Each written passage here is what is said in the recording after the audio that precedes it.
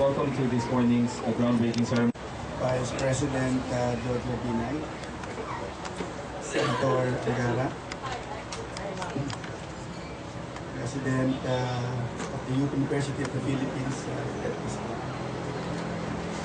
BCDA Chairman Jessica Erna, BCDA President Arnel Casanova, members of the Board of Regents of the UP University of the Philippines, members of the board of PCBA, Mayor Lani Cayetano, Congressman Louis Villaco, the Regent Agara, members of the Centennial Commission who are here, led by Attorney Henry Blossom, alumni. Alam po ninyo, parang nagkaroon tayo ng UP Law Reunion ngayong umaga. Kung meron po akong nalimutan, ako po ay humihingi ng paumanhin. Magandang umaga po sa inyong lahat. Matapos po ang ilang ulit na pagkakansila, matutuloy na rin po sa wakas ang ating groundbreaking ceremony para sa itatayong gusali ng UP College of Law dito sa Bonifacio, Global City. Noong pong nagdaang Biyernes ng gabi, labis-labis ang aking pangamba na hindi na naman matutuloy ang seremonya ngayong umaga dahil sa malakas na buhos ng ulan na para bang hindi titila ng isang linggo. Mukhang pinakinggan po ng langit ang ating mga dasal, kaya natuloy po ngayong umaga ang ating seremonya. Sa ating Panginoon, tayo po ay nagbibigay ng papuri. Halos 8 taon na ang nakalilipas nang ako po ay tumawag kay Attorney Arnel Casanova upang magtanong kung may puwang pa ang College of Law dito sa Fort Bonifacio.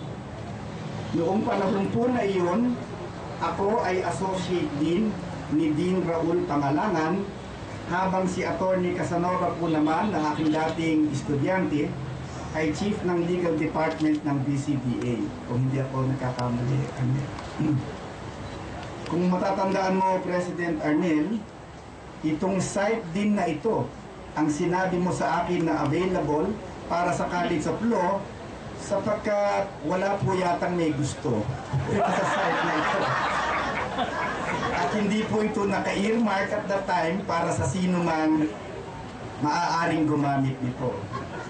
Makalipas ang 8 taon, magkakaroon na ng kaganapan ang isang pangarap namin sa UP College of Law. Dito sa Bonifacio Global City, magbubukas po tayo ng law classes na tuturuan ng mga batikang law alumni practitioners na nasa Makati ang mga opisina. Sa haba po kasi ng biyahe mula sa Makati papuntang Diliman, bihirang-bihira na po tayong makakuha ng mga teachers mula sa mga law alumni practitioners natin sa Makati. Kaya naman po sila ay sa Rockwell na nagsisipagturo. At kaya huwag kayong magtaka kung bakit mahuhusay na rin ngayon ang mga law graduates doon.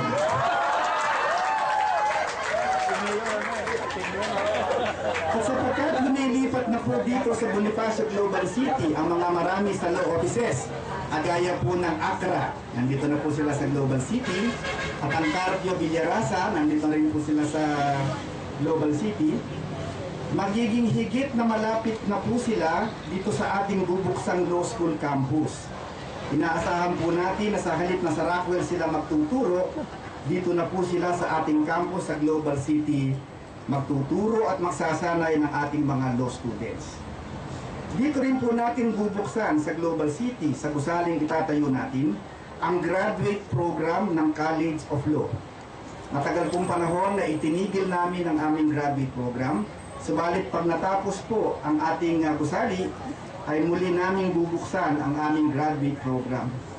At sapagkat may pagmamalaki natin ang bagong campus na ito, pinag-aaralan po natin na gawing international ang master's program o course offerings dito upang tumanggap tayo ng mga abogadong banyaga na magpapakadalubhasa dito. At upang mag-enroll at mag-aral po dito ang mga abogadong banyaga, hindi lamang po course offering ang gagawin nating international. Pati rin po ang graduate school faculty ay pagsisikapan nating maging international din po. Kukumbida po tayo ng mga banyagang dalubhasa sa international legal practice upang magturo dito. At higit sa lahat, pinag-aaralan po natin na gawing International Commercial Arbitration Center ang campus na ito. Ang lahat po ng ito ay magaganap sa tulong at pagpupunyagi ng ating mga law alumni na ngayon ay matataas na pinuno ng ating bansa. Lubos po ang aming pasasalamat kay Senator Grilon, kay Senator Angara, kay Senator Juan Ponce Enrile, kay BCDA Chairman Payumo at sa BCDA Board, kay BCDA President Arnel Casanova, kay UP President Alfredo Pascual at sa UP Board of Regents, kay Mayor Lani Cayetano, at higit sa lahat kay Vice President Yeji Marbinay. Dapat madinig ito ni Vice President.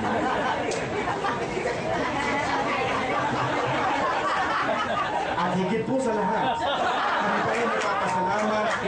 Vice President Jojo Marbino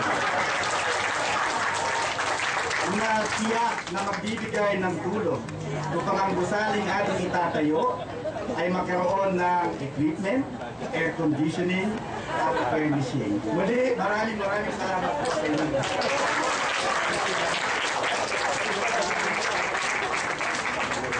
Maraming salamat din, Danicon. For welcome remarks, I'd like to call on Honorable Maria Laini Lopez Cayetano, Mayor, Taguig City.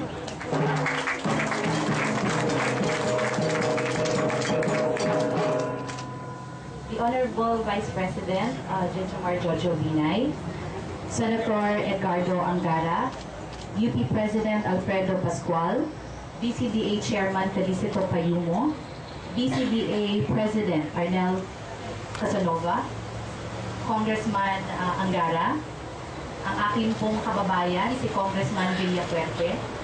Ako ho ay Bicolano din katulad ho ni Congressman Villapuerte. Attorney Gozon, officials of BCDA and officials of the University of the Philippines. Magandang araw po sa ating lahat. Allow me to start by saying thank you so much for choosing Taguig City as the home of the soon-to-be University of the Philippines Professional School. And having said that, allow me now to say welcome to the provinsyudad, ang natatanging provinsyudad po ng Metro Manila, ang provinsyudad po ng Taguig. It is certainly an honor for us to be chosen home of the unrivaled top university in the country and among the best in the world. UP is and will always be close to the hearts of the Cayetanos. Para po sa kaalaman ninyo, aking mga giligiliw na panauhin sa provinsyudad ng Taguig, ang aking pong father-in-law na si Senator Rene Compañero Cayetano na dati ko pong boss sa Senado ay produkto po ng Universidad ng Pilipinas, ang UP College of Law. Ang akin na pong asawa na si Senator Alan, na constituent ko lang po dito sa Taguig, no? Ay produkto din po ng Universidad ng Pilipinas. Gayon din po ang aking sister-in-law na si Senator Pia Compañera Cayetano, ang aking pong brother-in-law na si Renren at si Direk Lino Cayetano na siya naman pong barangay captain ng barangay Fort Bonifacio, ay kapwa po mga produkto ng Universidad ng Pilipinas. Ako po naman ay nagkaroon din ng pagkakataon noon na makakuha ng isang espesyal na kurso on innovative and developmental local governance and policy making for future local executives and legislators. Ito po ay espesyal na kursong ibinibigay sa mga nangangarap maglingkod, no, sa mga lokal na pamahalaan. Balita ko ako ata ang unang-unang nakakuha ng kurso na yon dito sa University of the Philippines noong pong taong 2009. Another manifestation of how we have looked up to UP is the fact that my Chief of Staff, si Attorney Joel Montales ho, pati ho yung aking Chief of Staff na si Attorney Chichi Pomador, kapwa ho lahat yan, mga graduates ng UP, produkto po ng Universidad ng Pilipinas. Kaya po tama na sabihin ko na sa bawat matagumpay na programang inilulunsad ng Taguig, malaki ang kontribusyon ng Universidad ng Pilipinas. Salamat po ng marami sa inyo. 2 weeks ago, we presented to the OST Secretary Montejo some of the innovations that we are doing in Taguig, including our Taguig City Integrated Survey System, or what we call the TCISS. Gayon din po naman yung aming pong Geographic Information System and Business Mapping. I was surprised that at the middle of the presentation, he said, with those innovations, Taguig is shaping up to be a smart city.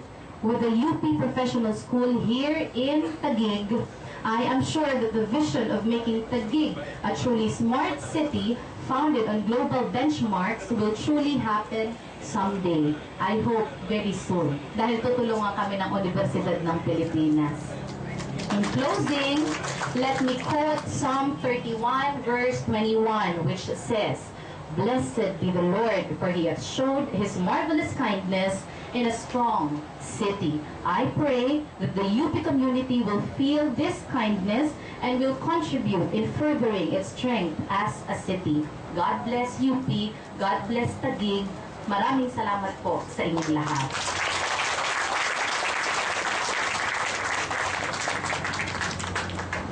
Maraming salamat po, Mayor Cayetano. Ngayon naman po, we'd like to have message from Honorable Senator Edgardo J. Angara, Chairperson of the UP Law Centennial Commission.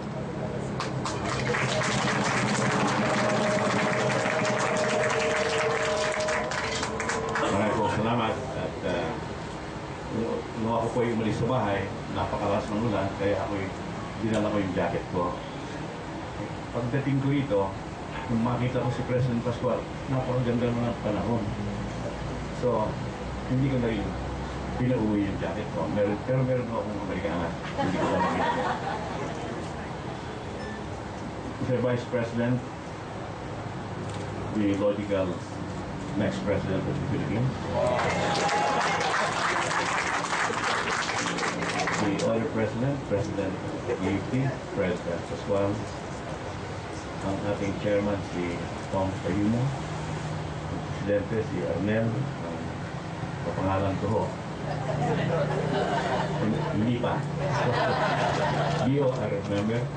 Ito si Lani, talagang UP brat all the way. Ang buong Taguig. Ito si Louis Villafuerte. Ito po, isang taon lang akong nauna sa kanya. Pero pinaka-maloko ho ito sa Nara. Sa Nara, yung Nara, nawala na yung Nara.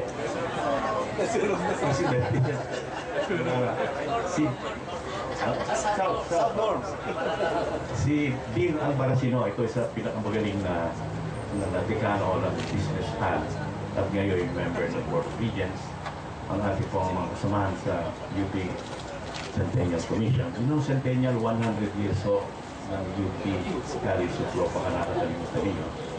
At yung ating pong si Cesar Saloma, ito ang talagang tunay na scientist, no? Tunay na scientist. So lamang ang scientist sa Pilipinas na may patent sa United States Patent Office. At I will say something more about copyright and research about the Philippines. Si Dean Concepcion ho. At kung wala ho itong ating kasama sa Centennial na ito, ay hindi ho makikita ng buong Pilipinas na tayo may groundbreaking dito. Si Henry Gosano. At mga kasama ko po sa universidad. Nandun po si Dean Barrios ng School of Statistics, isa sa mga eskwelahan kasama dito complex nito. At ang ating hong dalawang architect, si Architect Casas at saka si Architect Roboy Castina. So, pag itong buildings nito ay napakapangit at hindi matanda. Yung dalawang yan.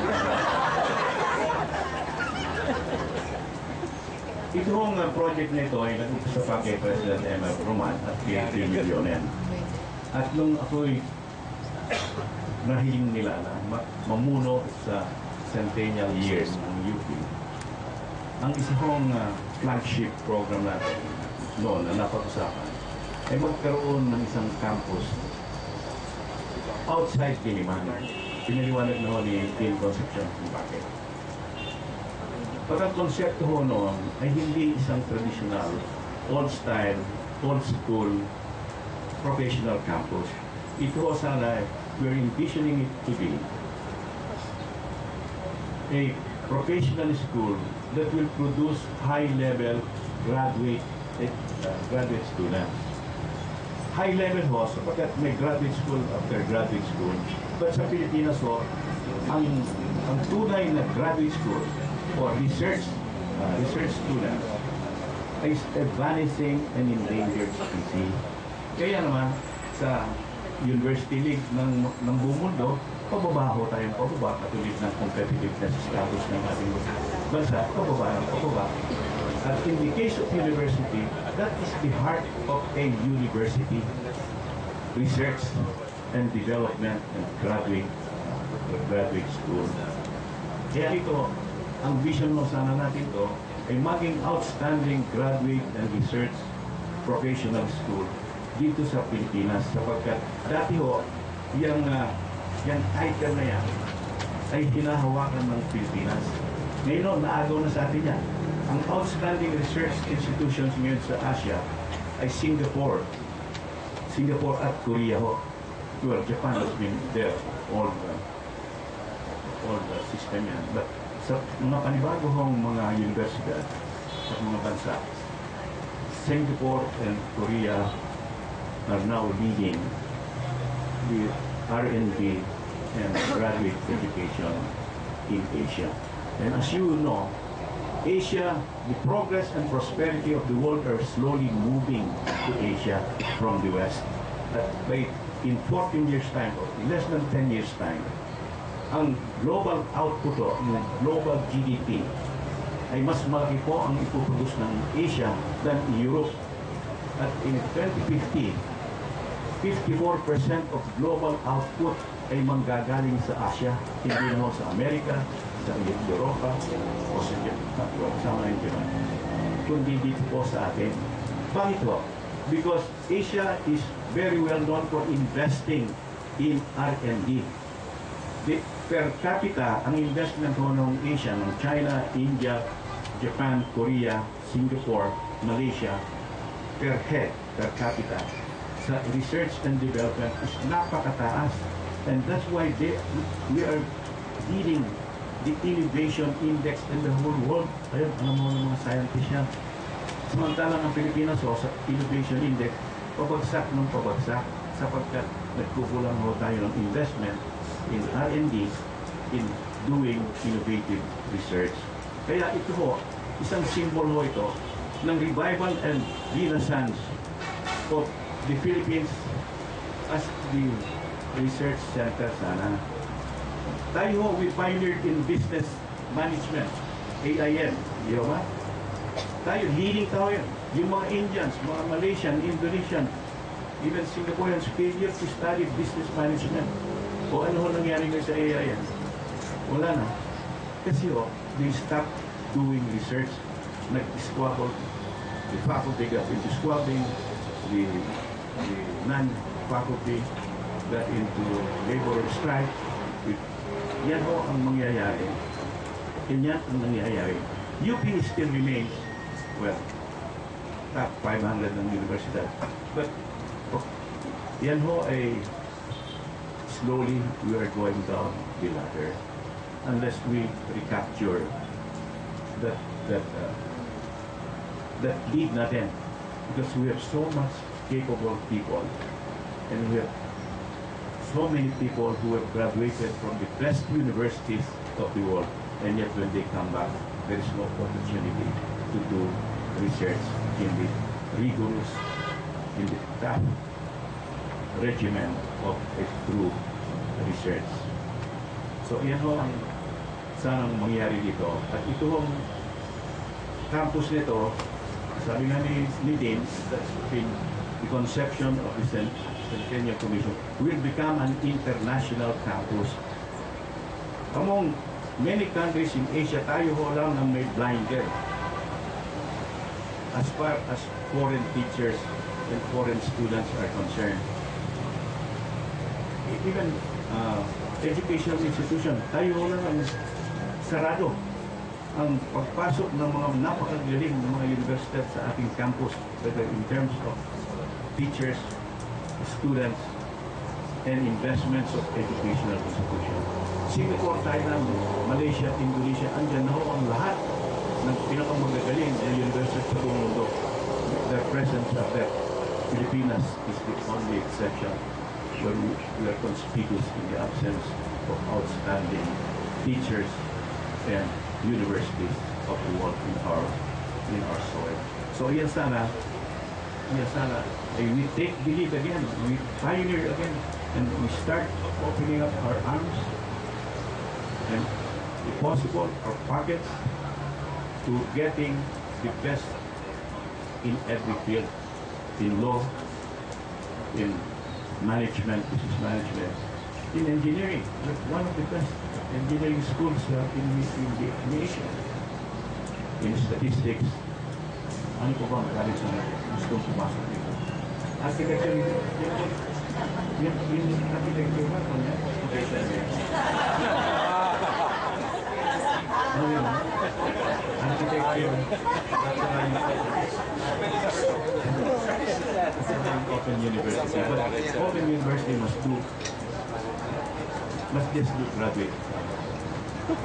So yan o ang mission. And with the help of planning and the very aggressive, vigorous city of Makati, whose founder and father is with us, Vice President Binay, we can really become the center of gravity again of graduate education and therefore this innovation in this country, and that's what we want to do.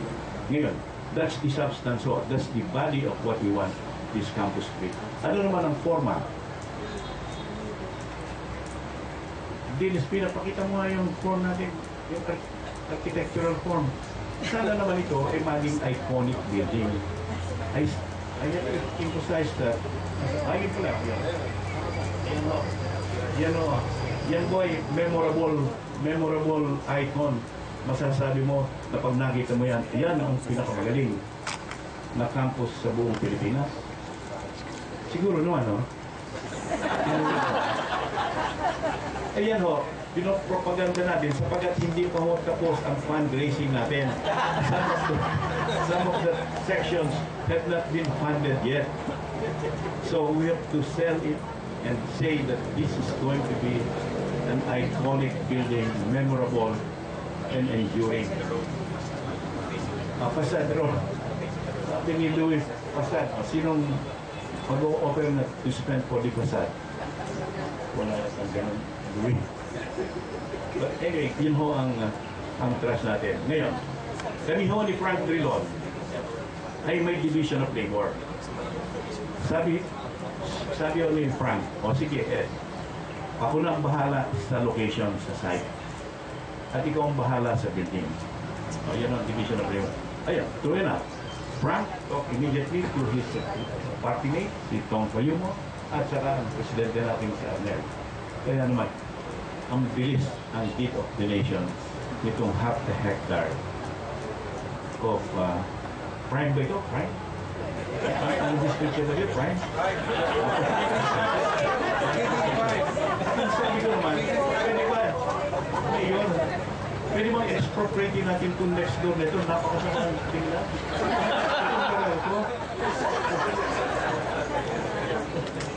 Siguro pwede mo expropriate.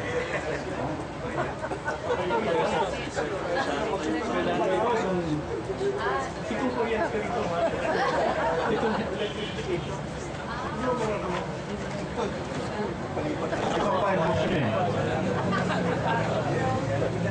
So, perfect sana.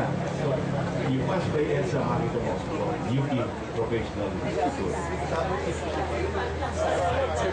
C5 na pala yun.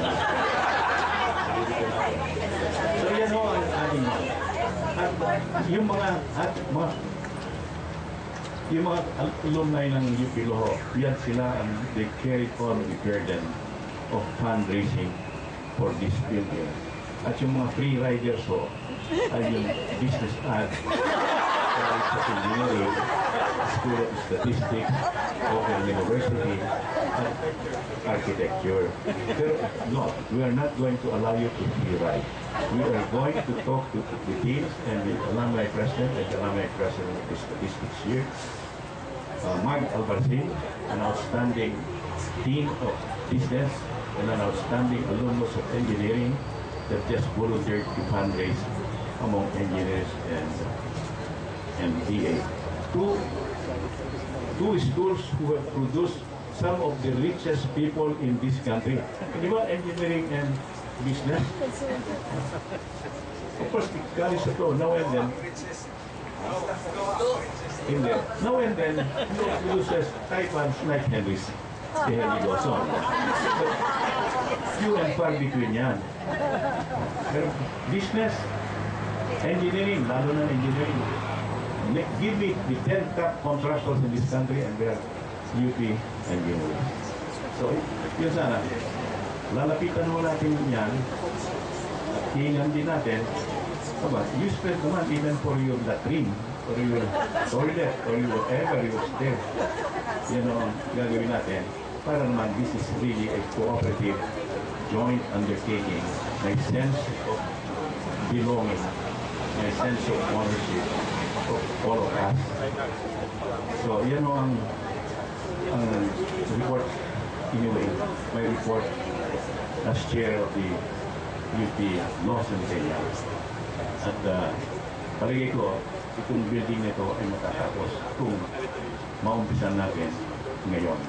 Maraming pong salamat at Maraming salamat po, Senator Angara. We will move on to the turnover and groundbreaking ceremony. Instead of going down, our guest of honor will just move forward for the picture taking, and then at the same time, so we'd like them to stand up and just come forward, and then we would like them to be joined in the foreground by the members of the BCDA board.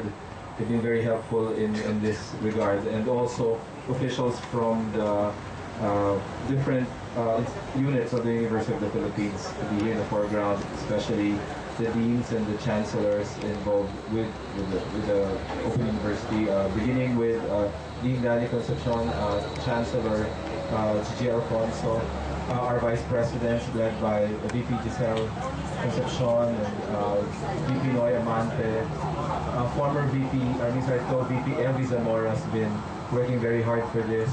We would also like Statistics Dean, Dean Barrios, to please join us in the foreground. EVP Danny Arrow, and represent the university and our architect.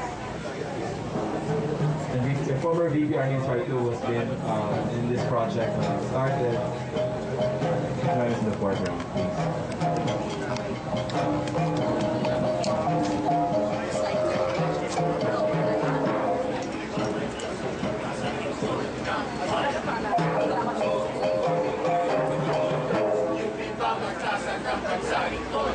Just like to acknowledge also the Dean of PACD, Paul Gutierrez. And finally, Gozan, of course, will have to be on stage.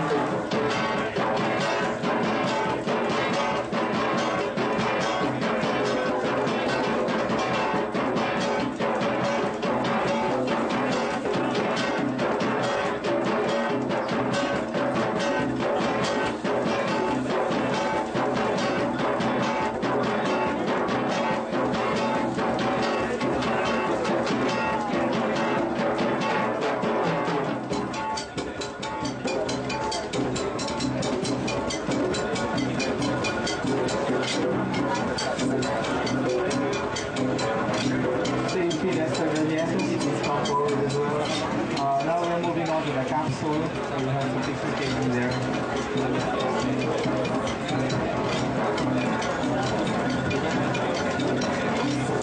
So for our turnover is sorry.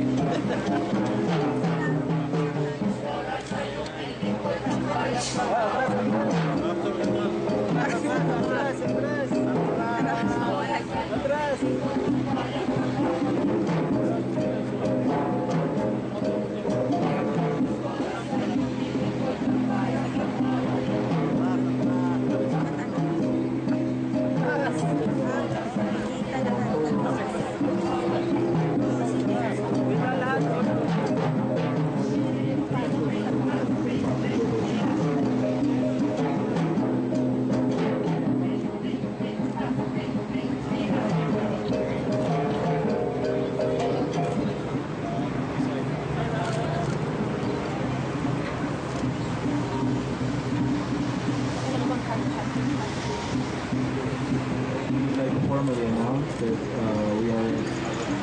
we're now doing the groundbreaking, the formal groundbreaking of the new UP Professional School in Bonifacio Global.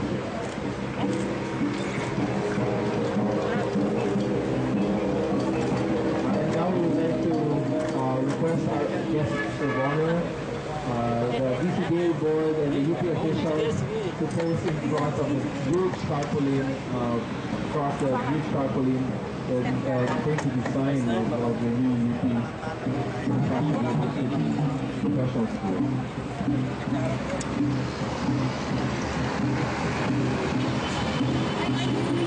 Danny Uy, Danny Araw, Noy, Kevin Zamora, Peter, the bigger in front of the huge tarpaulin.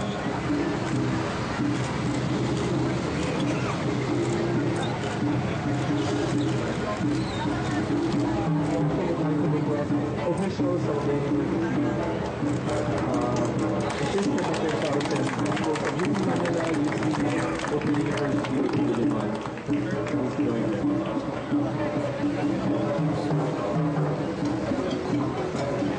Director Gani, please join.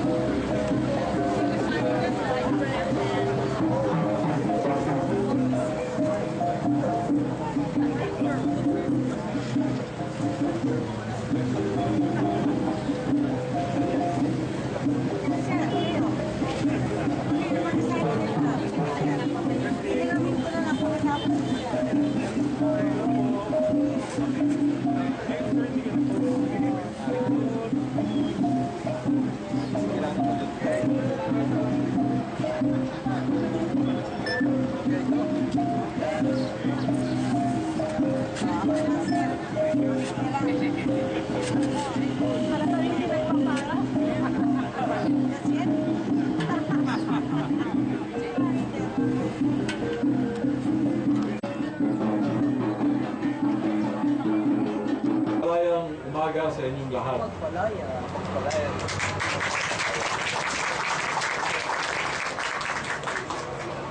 On behalf of the University of the Philippines, I thank all of you for joining us this morning. Of course, we have a crowd that's predominantly consisting of lawyers, and that's understandable because the first phase of this very important project will be the UP College of Law.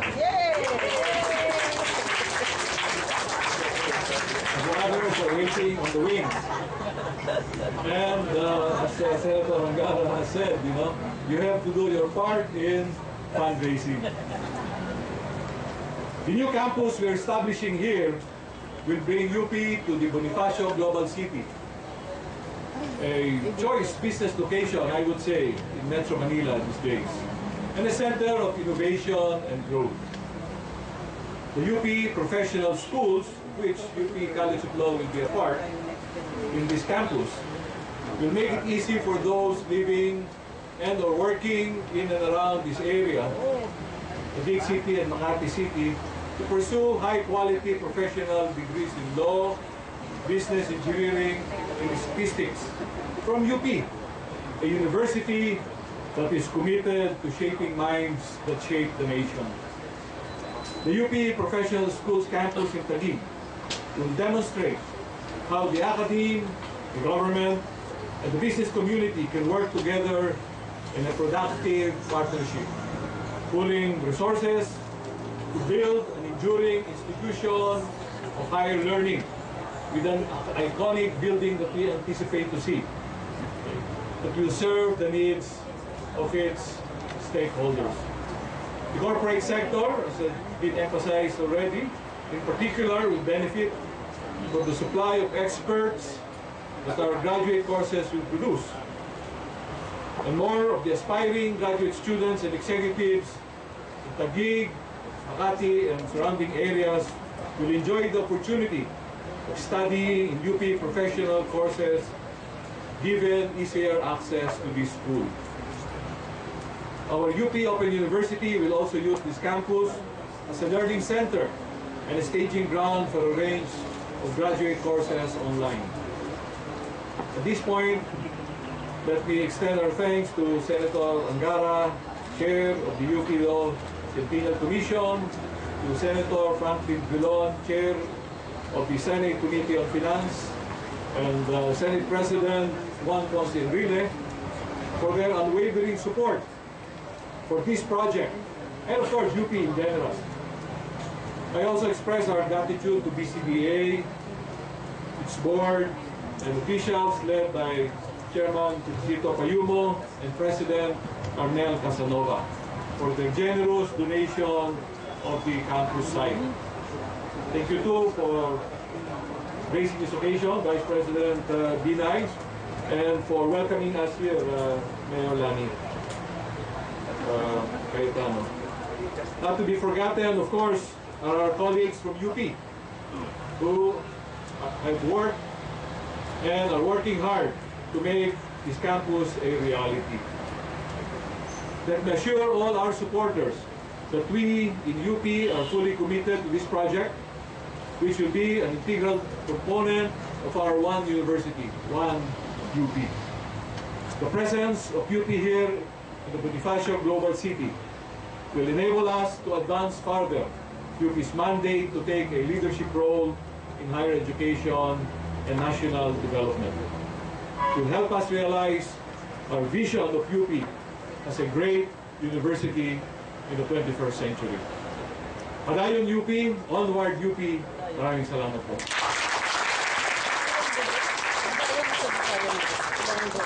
Thanks very much, President Pascual. And now I'd like to call again President Pascual to formally introduce our guest of honor.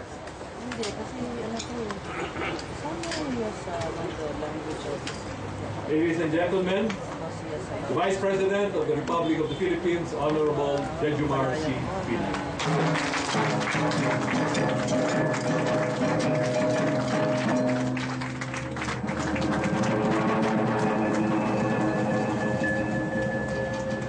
Kulang po kayo. Karamihan pa naman senior citizen. Pagka kayo ho ay naghanap ng magiging chairman ng fundraising, huwag niyong kakalimutan si Senator Angara. Kaya lang, ginagamit ang salita, donors. Ang totoo ay mga kusang loob na pinilit ho lahat. Thank you for the introduction, President Alfred Pascual of the University of the Philippines, Senator Angara, Chairman of the UP Law Centennial Commission, Honorable Mayor Lani Lopez Cayetano, Sige Taguig. Sana napakinggan niyo po yung line of dynasty po dito sa Taguig. Kami rin ho, meron din kami dynasty. Yan ang kinatatakot ko, mukhang dun yata pumupunta yung mag-graduate sa UP. Nagiging Master of Syndicated Politics. Congressman Sani Angara, isa pa rin to. Meron pay the floor Angara, huwag niyong kakalimutan. UP College of Law. Justice Magandang Dalion, the Court of Appeals. Professor Jose Beba, former UP President, Miss Sandrine Salon Alfonso, UP University Chancellor,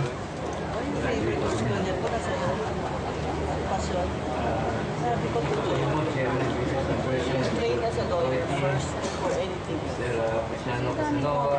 President and CEO. Alam mo niyo ito, President Anto, graduate din mo ito ng UP.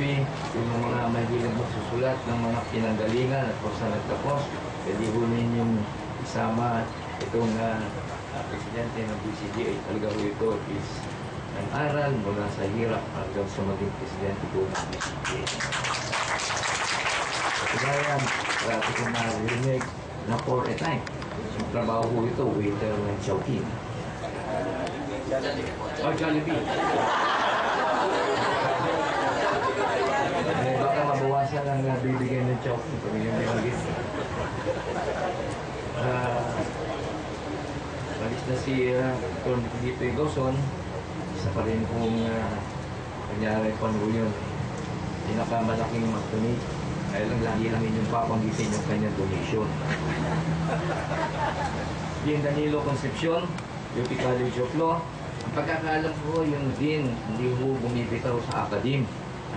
Pero ang dating ni Dean, mukhang nasa show business na ho. Pinanood kong maigi kagabi ito eh. Saka ang aga pa, sip-sip na kagad sa akin. Malayo-layo pa. UP Professional School officials and staff, UP College of Law officials and staffs, fellow public servants, friends from media, ladies and gentlemen, and mga kapatid. I want to thank UP President Fred Pascual for asking me to join all of you this morning. And I want to thank first of all the men and women who first dreamed of this particular idea, and then all those who have come together to make this dream a reality.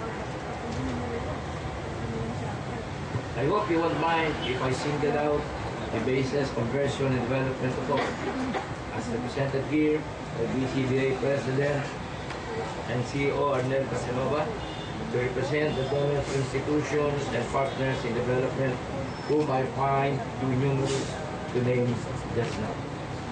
Thank you for making this project truly your own.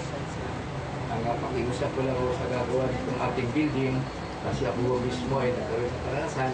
Nagturo po ako sa isang eskwela ng classroom ko nandun sa tabi ng Top Avenue.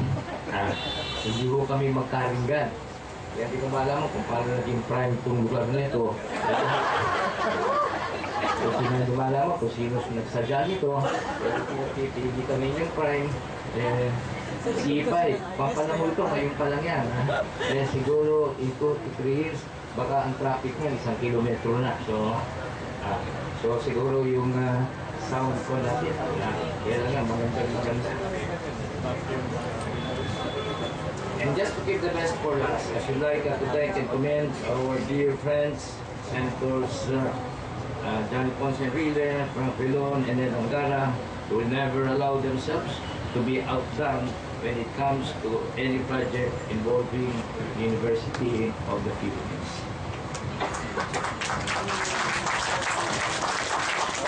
I am told it took 7 years for this project to come to Global City. Tagal? Hindi pa pasasamin sa makarating ng kumbahan. Sa totoo lang, for a time, inisip ng UP na mapunta muna sa University of Makati. Sa UP, nakikipag-usap sa amin, yun po na nakikipag-usap na rin sa BCPA. Kaya yung aming trabaho, pinakahanda-handa namin kasi isang kararangalan na sana laang ngayon, UP sa Makati. Wala, naging UP sa Taguig. And so, depending on how long the actual construction will take, and I suppose depending on the contributions of the other colleges that will be part of this, ito ang kinatatakot ko, di pa nag-uumpisa, kung yata magkakaroon na ng squabble kung sino magbabayad sa latrine at kung ano. We shall soon have in the heart of this great metropolis a new UP campus sparkling with modern structures dedicated solely to postgraduate professional studies. This is something that makes every UP alumnus stand a little taller and more upright, even those who share my physical size and height. My natural cousins, I like to say, Yun kung aking mga kasing tanda, kasing taas, at baka ganito ho ang panahon, eh marami pa ako magiging kasing itim. Ay, inito talaga. Buti na lang, hindi ho nag-Amerikana si Ed. But speaking as chairman of the UP Law Centennial Board of Advisors, this is something that fills me with great optimism, confidence, and hope that in the not-too-distant future, when we speak of great scholars of the law, we would be speaking no longer of erudite men and women who had gone to Yale or Harvard or some distinguished graduate school abroad. Bagay, bago kayo mag-abogado, kukuha muna kayo ng examen sa bar, eh, mukhang hindi nakasama sa research dahil sa examen matching type. Nakakakot sa matching type, wala nang pag-asa, UP, magaling lang ng UP sa essay siguro. We will be speaking rather of distinguished scholars who have honed their legal expertise in our UP Graduate School of Law in Global City. As we brace for the future, we must brace for greater, if not indeed the greatest competition among nations and individuals for the most vital of all human and material resources. I refer to the ultimate resource called knowledge. For the first time in human history, we have arrived at a universal consensus that knowledge is indeed mankind's primary and ultimate resource. But knowledge has to be consciously and artfully cultivated, and the best place for that is the university at its finest.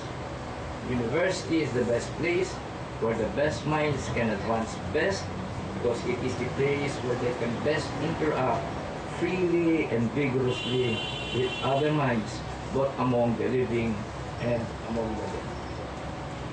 As the first president of Johns Hopkins University, Professor Daniel Hillman, said at the 250th anniversary of Harvard University in 1886, if the experience of the world is worth anything, it can nowhere be so effectively and easily acquired as in the faculties of a well-organized university where each particular study is defined and illuminated by the steady light which comes from collateral pursuits and from the bright suggestions of learned and gifted teachers.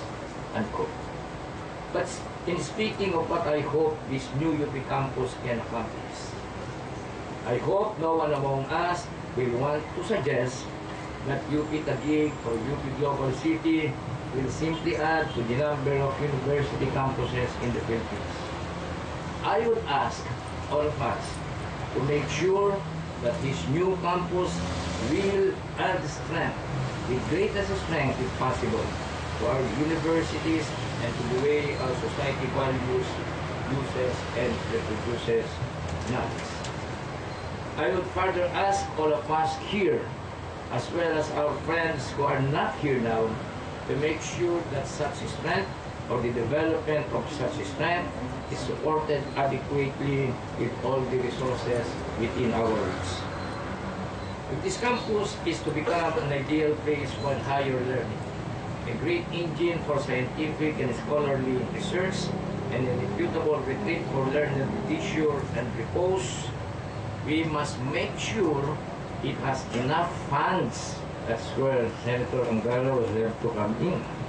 It has enough funds to support its scholars, thinkers, philosophers, and researchers who, in the words of Professor Hillman again, are numerous enough, learned enough, and wise enough to be felt among the powers of the age. Close quote.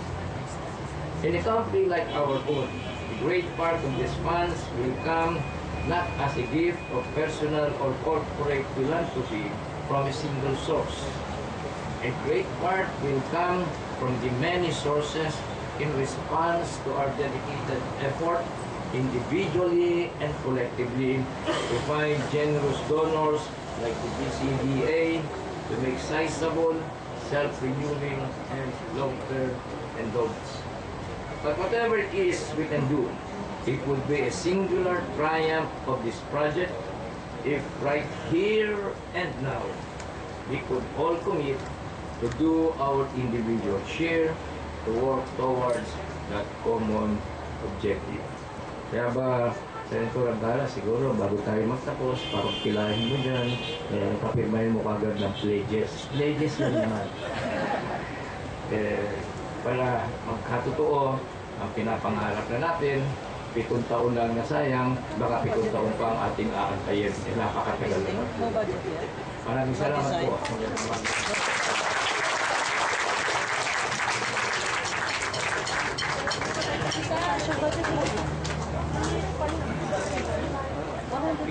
Maraming pong salamat, VP Binay. On behalf again of the University of the Philippines, we would like to thank you all for gracing this morning's groundbreaking ceremony.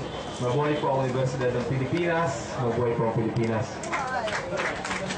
Opo, at ngayon naman po, dahil tapos ng programa, bago po tayo kumain, meron po tayong class picture ng ating mga special guests.